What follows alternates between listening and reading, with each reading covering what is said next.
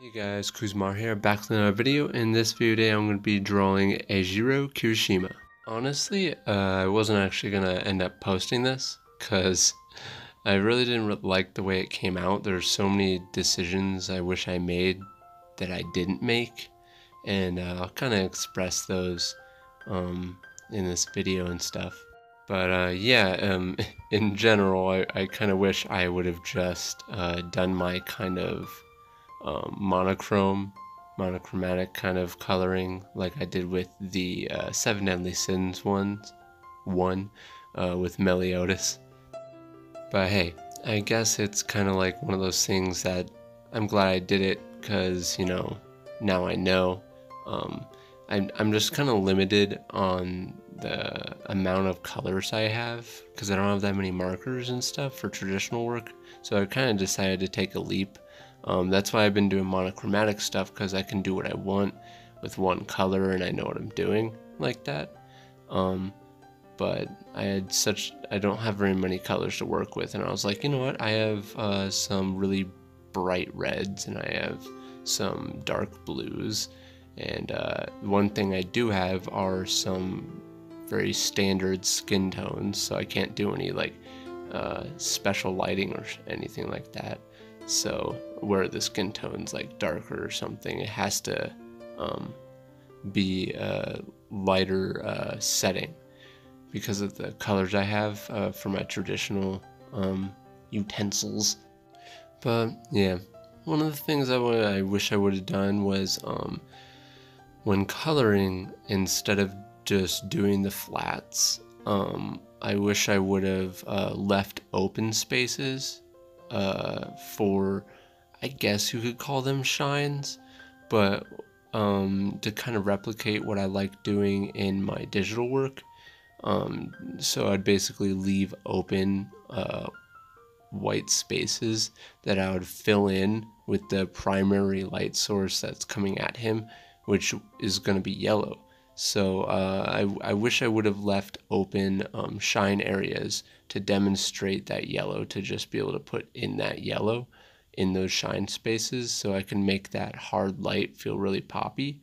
And I would have left in I would have left whites on the back edge of him, that left hand side of him, little whites, so that way I could then put in a blue backlight. And that's one of the things I wish I would have done. As you can see here, I'm putting in complete flats, and I didn't have lighter colors to really try to like do a really light a very light base and then go over it with a darker one. So I don't know, I was kind of limited, and there's a way to make this work and I didn't do it successfully, and I was like, crap, I wish this could have been so much better. And you know, maybe I'll do it with my next one. We gotta learn from our mistakes somehow, you know. Plus, this is just like my part of my morning time practice, and it just went into this. Like, when I thought about drawing him, I saw a picture of him on Instagram, and then I was like, you know what, I think I have those colors traditionally. So I went and drew my own version of him while watching a show, and then I just for practice, and then I went into this whole thing. Even now, right now, I'm kind of like looking at it, doing this recording, and I'm like, darn it. I don't know if I should be doing this. I don't know if I should post this, because I'm also mad that I didn't show the wrinkles enough in the white areas either, and I'm just like, oh man, I'm looking at it now, and I'm just like,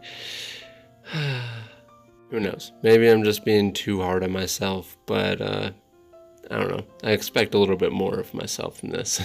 No, Eijiro Kirishima deserves more than this. Okay.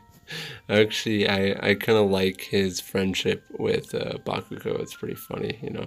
It's not quite like a friendship. I mean, it is, but it's not. I don't know. It's pretty weird. But yeah, pretty much all the markers I'm using in here are either Prisma or some like weird water-based kind of like cheap marker, and I don't know, the water-based cheap markers don't really lay down that well, and yeah, not so good. And I'm not using hardly any Copics. Basically, the only color that laid down really well was the skin color, and then I did the dark areas with the Prisma color, which the Prisma colors aren't as good as Copics, and so it kind of made it feel a little weird. But yeah, the Prisma are definitely better than the water-based ones, so when I used the water-based ones, I definitely wasn't a fan of it, but most of this is done with the Prisma colors. But in any case, it's coming up close to the end here, and hope you guys like how it's turning out, even though I didn't like it.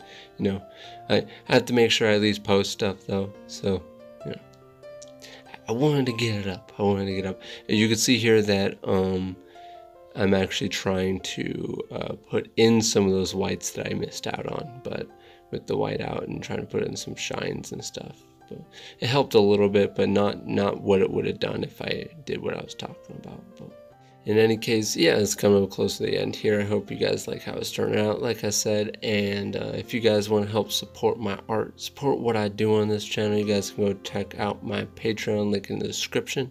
You get exclusive tutorials and also like my art vlog stuff and things like that. But in this moment, I want to take the time to thank my current Patreons: Sauru Vakpa, Ashley Elizabeth, Norman, Yuli Namikaze, Woody Olis, Monsoon, Illusion, Heke Pelage, Sam Tiddenley, Wear My Crown. These are the best pencil shinobis there are. The best pencil shinobis that allow me to be able to do content on YouTube like this and do it more frequently. But yeah, in any case, if you guys like this video, please hit that thumbs up button. And if you're new to this channel, like what you see, please subscribe, hit that bell icon to get notified when each video comes out. And yeah, I hope you guys are having a great day, and like always, I'll see you guys in the next video.